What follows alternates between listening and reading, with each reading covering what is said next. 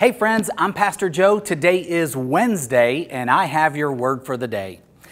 When you go for a walk with your spouse, do you ever have trouble keeping up with them? Maybe one of you goes ahead and the other one is a little bit behind.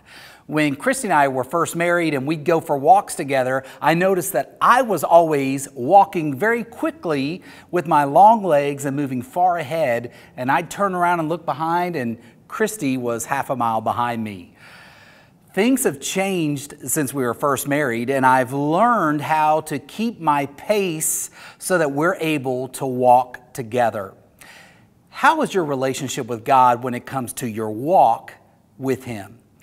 Ephesians 5:25, the Apostle Paul wrote, "If we live by the Spirit, let us also keep in step with the Spirit." See, God's design for us is that we wouldn't get so far ahead of the Holy Spirit that we've got to wait for God to catch up to where we are in life, and also that we're not so far behind, the Spirit is saying, come on, get up here. God's plan for us is that we would actually walk in step with the Spirit of God. Why is that? So that when we turn to the left or when we turn to the right, the Holy Spirit is there right beside us. He carries our burdens. He carries our hurt. He provides comfort. He whispers wisdom. He gives us guidance. See, when we walk in step with the Spirit, we're walking in the right pace.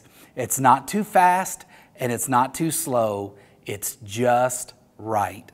So do what you can today to keep in step with the Spirit. Spend time in prayer, spend time reading God's Word, and let the Spirit maneuver you as you walk in life. If today's word for the day has blessed you, like it, share it, or leave a comment. God bless.